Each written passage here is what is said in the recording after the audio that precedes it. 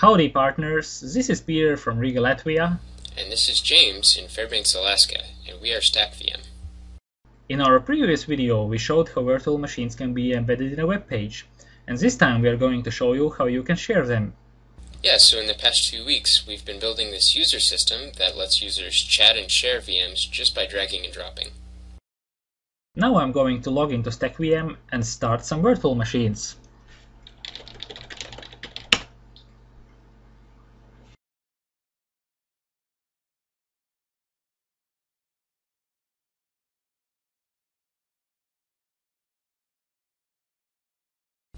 So, can you share that Linux VM with me?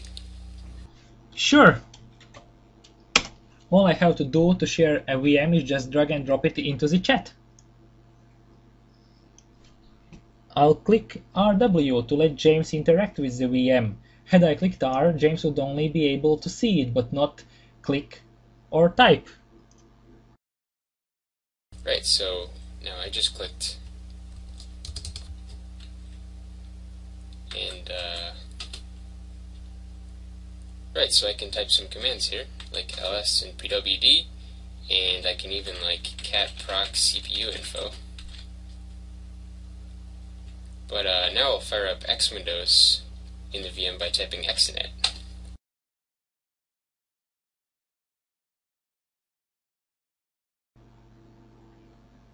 Oh, James, I remembered.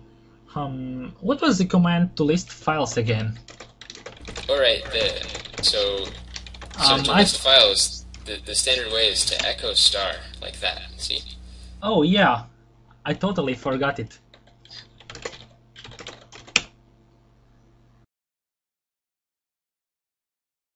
James, now let's show that other program that you were playing with. Okay, sure. Here's the Windows VM.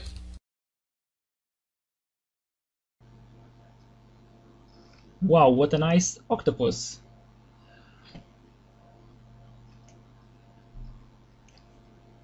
James, how do I rotate the perspective view? So you can just click the eye and then the rotation tool. Oh, I see it. Yeah, here's the eye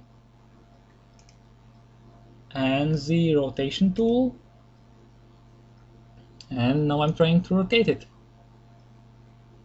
Wow, it worked. Wow, neat.